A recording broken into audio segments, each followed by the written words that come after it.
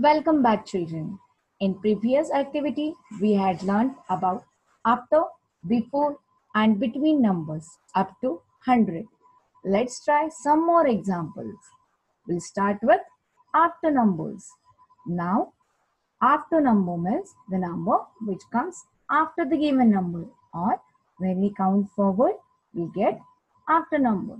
First example is 34. After 34, which number comes? Yes, it's 35. You're right.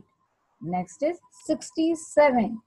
After 67, which number comes? Yes, you're right. It's 68. Next example is 89. After 89, here comes 90. Next is 50. After 50, here comes 51. Now next example is 44. After 44, here comes 45. Next is 75. After 75, which number will be there? Can you guess? Yes, it's 76. Next is 58. After 58, which number will be there? Yes, you're right. It's 59. And next is 26. After 26, which number comes? Yes, 27. So let's move towards before numbers. Before number means the number which come before the given number. When we count backward, we get the number before. So first example is 23. Before 23, which number will be there? Yes, you're right. It's 22.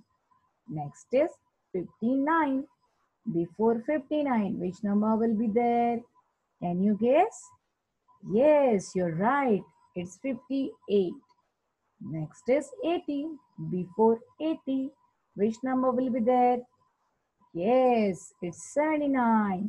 Good job. Now, next is 45.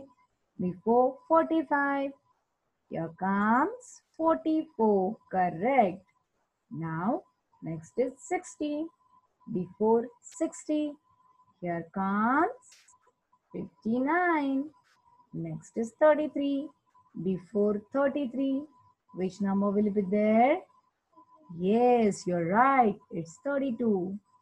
Next is 14. Before 14, here comes 13. Right. Now 76. Before 76, which number will be there?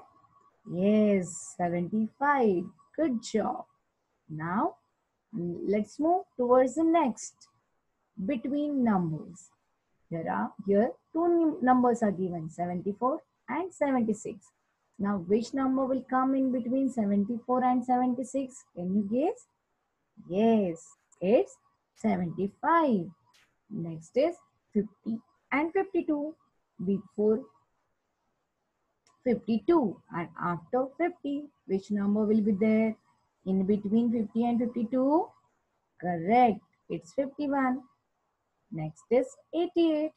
After 88 and before 90, here comes 89. And last is 97 and 99.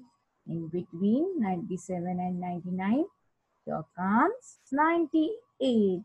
Good job. Very good. Hope you all have understood what I told. Now, keep revising. Thank you.